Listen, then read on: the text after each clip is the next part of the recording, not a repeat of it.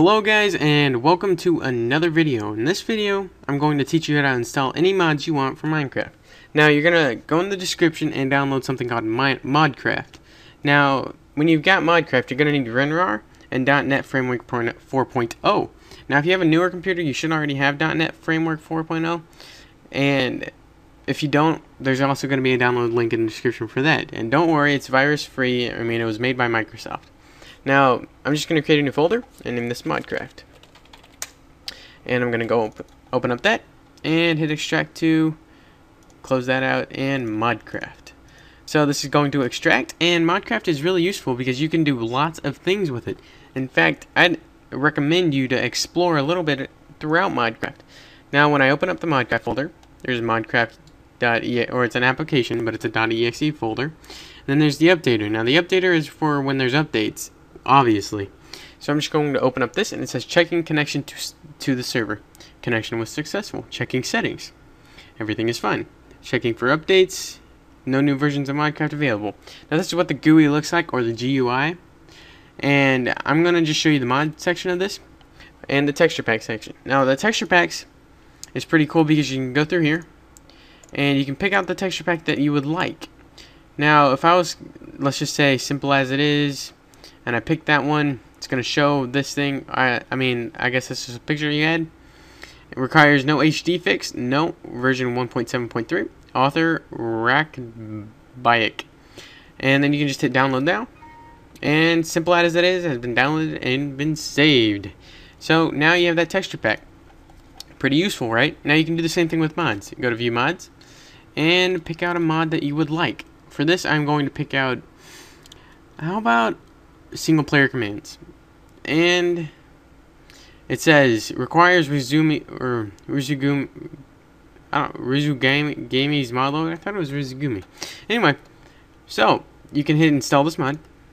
It's installing, operating, and it's unpacking. And it's actually downloading it and putting it into your Minecraft.jar, so you don't have to go through all the horrible long tasks of installing all of it. And you'll notice there's a backup my saves and backup my Minecraft. So if you have any important worlds, I'd suggest using that.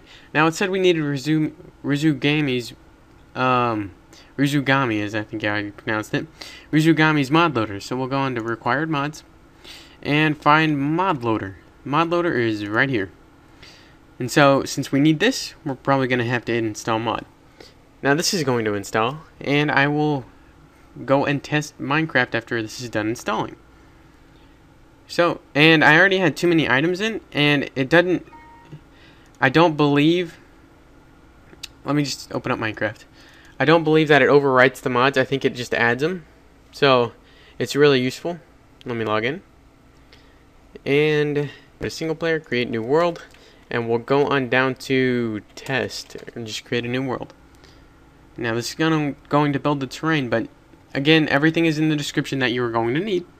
It's a really easy process, and you are going to use this tons of times because the mods that it shows are mods that are updated for the current version of Minecraft. So that way you'll get no errors whatsoever when doing this. You notice I started up fine. It's because I have 1.7.3 and it says single player commands is on. So you can notice I can type like fly, and guess what, I'm flying. You can see that.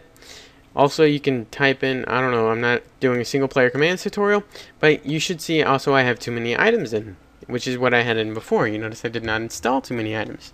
Also, mod loader is in, so this is one of the best programs I have come across on Minecraft, believe it or not. And there's a lot of good programs out there. So I'd like to thank you for watching, and subscribe if you have not already. I'd recommend doing that because it helps me. If I helped you install these mods easily, I mean, you could at least return the favor with a little subscription. Or you can thumbs it up. I like them both. I mean, it's completely your choice. And if I didn't help you, feel free to dislike this video. Or if I wasn't clear enough, feel free to dislike it. I mean, you can do whatever you want with this video. Thank you for watching, and goodbye. Let me just get off Minecraft.